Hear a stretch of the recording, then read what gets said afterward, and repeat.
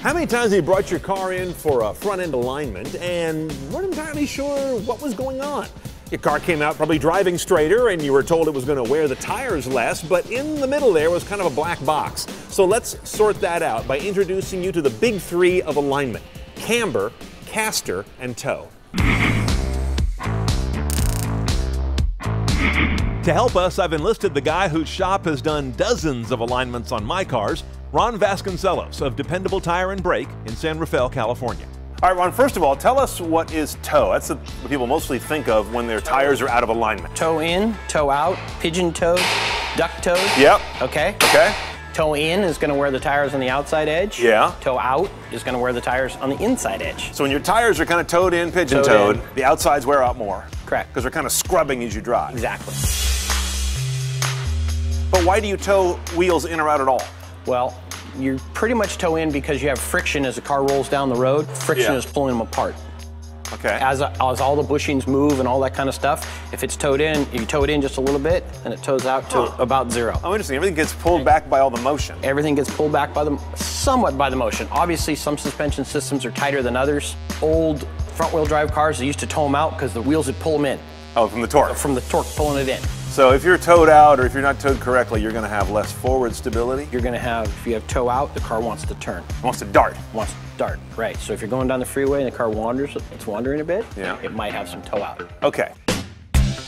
So let's now go to camber. This is one that people often misunderstand. What is negative and what is positive camber? Negative camber, the tire is leaning in at the top. So it's squatting a little. Typically, if you look at an old Volkswagen, the rear wheels have negative camber. A lot of it. Right? Yeah. Porsches these days have a lot of negative camber. So if you have a lot of negative camber, you're getting what benefit?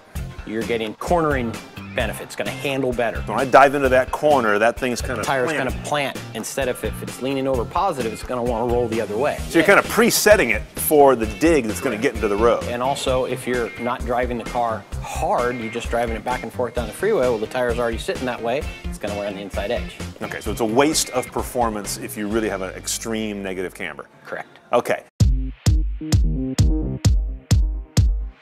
So then the one that's trickiest of the big three is caster. I still struggle with this one a little bit. How do you describe caster to someone? Caster is the angle between the upper ball joint and the lower ball joint. With the lower ball joint leading, that would be positive caster. This is the front of the car. Yep. The lower ball joint or the lower pivot of the steering. Forward is positive caster. So that's like a bicycle fork. Correct. And that is for what purpose? Why isn't that straight up and down? Stability. A straight up and down caster angle would make for a wheel that nervously tracks left or right at almost any whim or input. A little positive caster, or lean back in the angle the wheel pivots along, calms this down. A car will pull towards low caster. Say you have 4 degrees on the right side and 3 degrees on the left side, the car is going to want to drift to the left, because think about it, the ball joint is going backwards, it wants to go that way. And all this stuff interacts. Car pulls towards negative caster, pulls towards positive camber. So you can have one way and one the other, and the car will drive straight. But they're both off. They're both off, correct. Now, of these three, why do they go wrong? I mean, these are all big metal parts in here, and people would look at it and say, how could that ever budge? Well, a lot of parts these days are made of aluminum.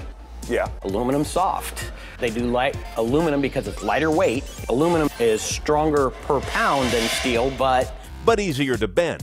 Couple that with low-profile tires that transmit more road impact to those aluminum parts, and the fact that the joints and mounts that hold your suspension in place wear and then allow things to drift, and that's why you need an occasional realignment.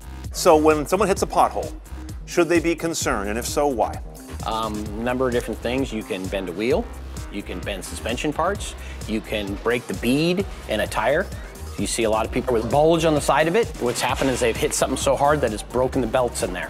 If I've hit something and I'm not sure if it did any damage, are there any telltale things I can look or feel for? The steering wheel was straight before when I was going straight. Now the steering wheel's off. While you're going straight? While you're going straight. Okay, something got bent, right? Dead giveaway, shake. Now I hit that pothole, now my car shakes as I'm doing 60 miles an hour down the freeway. Possibly bent a wheel, something like that. Many of us only get our cars aligned when we get new tires.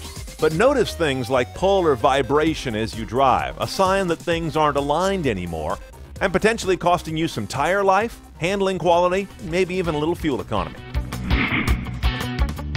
More Car Tech demystified right now at cnetoncars.com. Click on Car Tech 101.